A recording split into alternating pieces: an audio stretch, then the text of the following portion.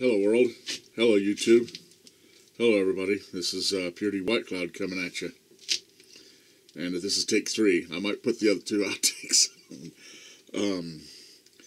This is a video about, well, I'm going to name it Loud and Proud or Without a Sound. What brings this video on is I have this terrible dilemma, right, with my dogs. Getting better than that. Anyway, I'm deciding on whether to keep them, whether to deal with them, what to do with them. And this is and then it started really blossoming into this very, very serious problem, right? To whereas, one of them's in heat, Mata, and just driving Meanie nuts, and he can't manage it, and, that's enough of that. But it's still a real pain, to keep your bitch, and I mean it literally. I'm not cursing, because this is Nature Channel here. You're right. Am I blushing? Anyway, you got to keep them sequestered. You got to keep them away because you don't want puppies at just any given moment, right? Because that's another thing that's going to be discussed here in a minute. And it brings on the question of how valuable, what is the value in dogs? Some people, oh man, they're just this and that, and they'd be just indispensable and all that and this. And I'm like, I don't know. I'm having a problem. I hope everyone tolerates this long video because it's a long subject.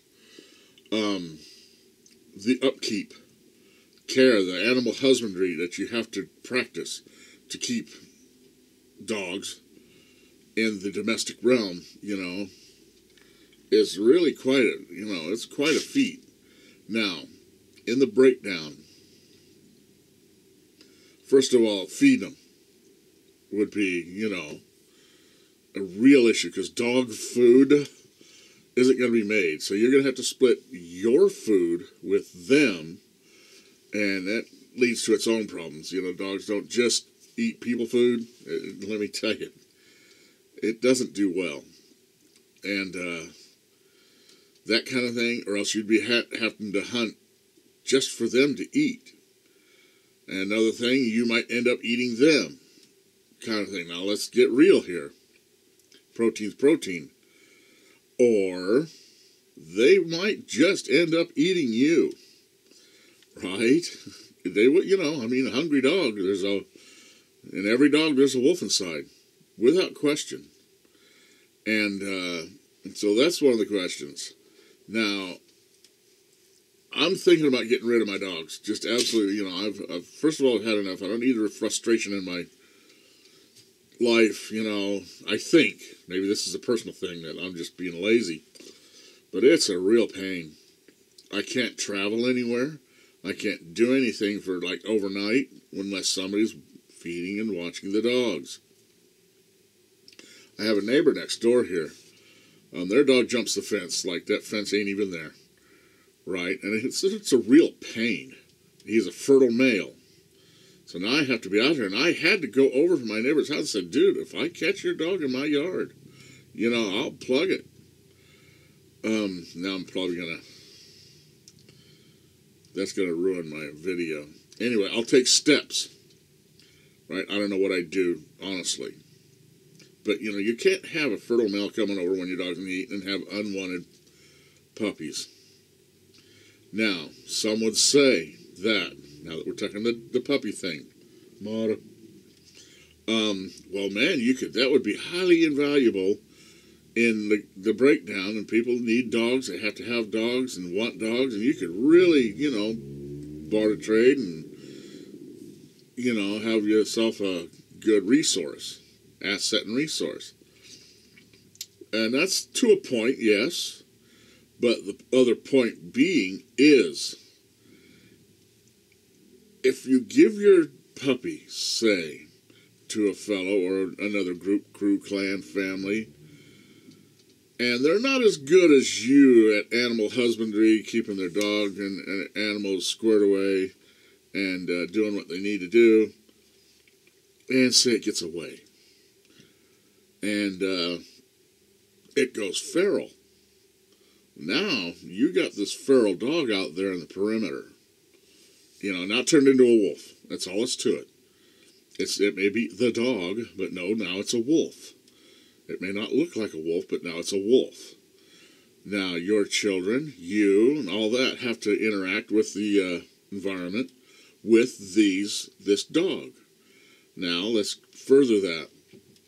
If you have a litter and don't get rid of all of them, right, you either have to take care of them or take care of them. Due to the fact that you can't have, if they say half the litter gets away and turns feral, right, now you have a pack out there. Now you have a breeding community of dogs impacting you and your environment. Now for the loud and proud or without a sound. Dogs. If you have a dog, okay, yes, it's a good sentinel. Yes, they guard. Yes, they do all kinds of things, keep people off you, because you won't challenge a dog. You challenge a human with a gun faster than you would challenge a dog, right? Because a dog will bite you. You ain't none of this talking a dog out of biting you. You could kill, a human with a gun on you. Hey, bro, be cool, you're hanging. What's up? Dog just take a chunk out of your ass. So people fear dogs more than anything fearful. Right? On the other hand, that's loud and proud. Okay, dog, someone comes around, blah, blah, blah, blah, blah, blah, blah, blah, right? Now, on the other hand, like I said, what if you don't want that dog barking? Because a dog is what is a tell. A tell is like what we say out here in Nevada, the gambling state, and a lot of poker players know that, if you twitch or something, little ginch gwinch or anything if you got a good poker hand, and you, you're busted. Right? Well, if someone's strolling along and a dog sees that person strolling in the distance and he goes off, bar, bar, bar, bar, bar, right? Well, now this person strolling along knows that there is a kept dog in the distance. Now, if that's a kept dog, that's a fed dog. A fed dog has food around him because there's someone that's keeping that dog alive yet. And that tells the tale of someone, there's someone out there. Right? In that case, you would have to just absolutely forgo any kind of security, any kind of stealth, hiding, being tucked away in any way, shape, or form. Loud and proud.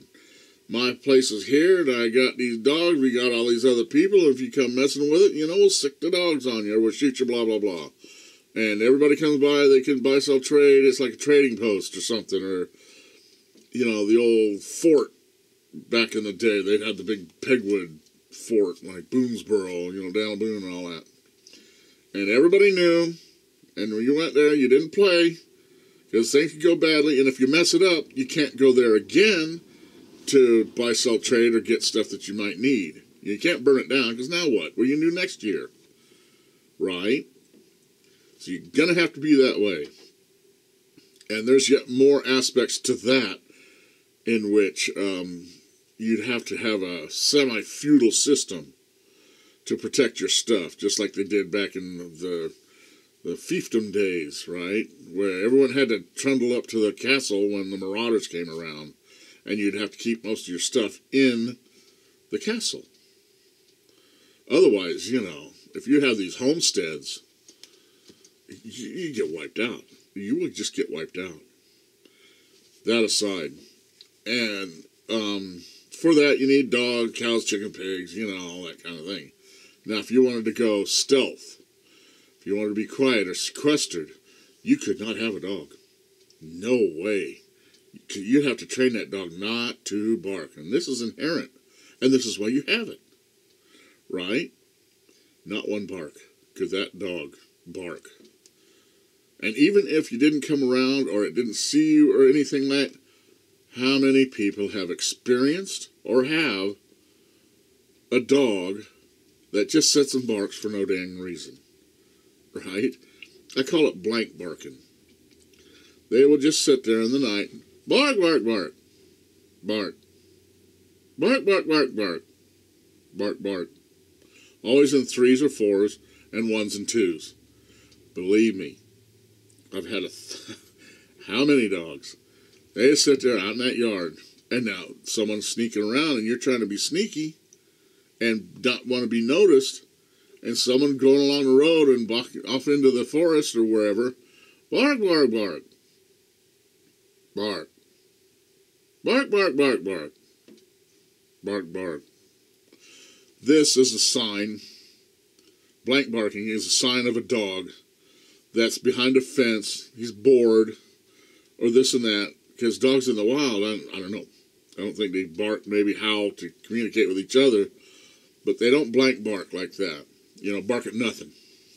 Because they just want to hear themselves bark, and ain't shit better to do, or nothing better to do, sorry. Right? You could not have that. You cannot have a sound, not the chop of a wood, you know, you use your axe into a tree, you know, and a dog is an absolute detriment. So now I have to weigh, and people have to weigh, the aspect of having dogs.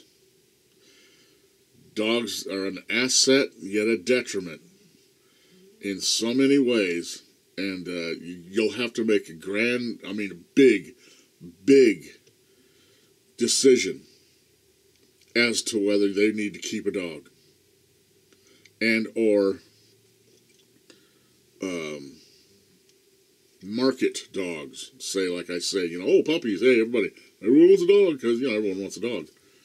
You know, and if you have a favorite dog, it'll tear your dog up, all these pregnancies, and then if you get one in heat and you don't want a batch, and then you got all these other dogs sniffing around, right? And now you got these dogs, and if you have feral dogs, like Mata, she's quarter coyote. You'll have feral dogs, wild dogs, canines, like wolves, coyotes, coming around your house, right? Your kids are out there playing. You are out there hunting.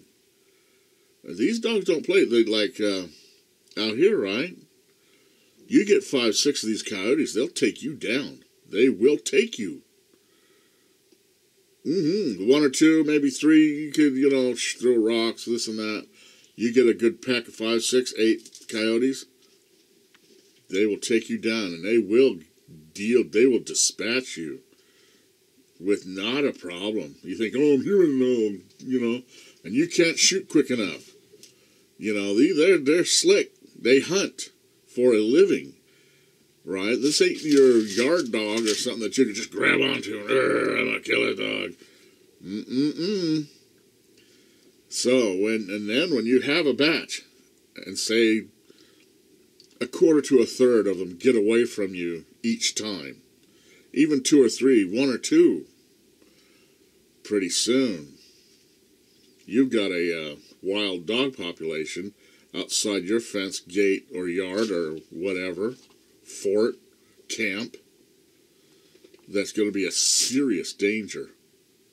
You know, 5 or 6, no problem. You will be not a problem to them, no matter what weapon you have. Right? And you're the one that let them out there. So I really, really have to deal with this question. You know, because they're a big pain in the ass. No kids anymore. No one here to let them out. Feed them if I'm out. Or if we all go, you know.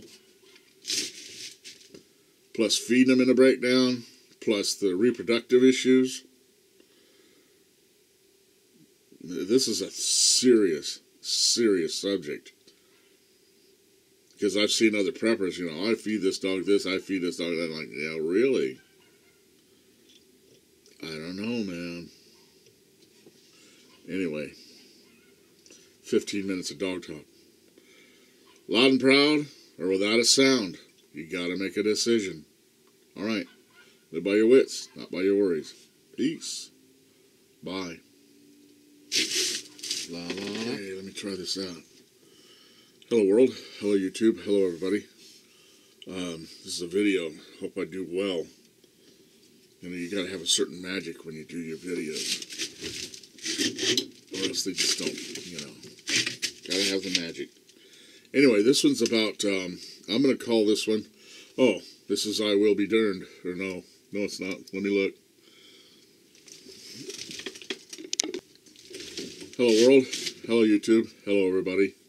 This is Purity White Cloud coming at you, and I'm gonna name this video, it's not a ghetto prepper video, but it could fit, but it won't. More like medieval prepper. Anyway, I'm going to name this video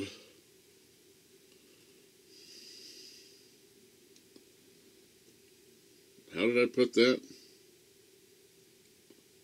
Loud and Proud, or try that again.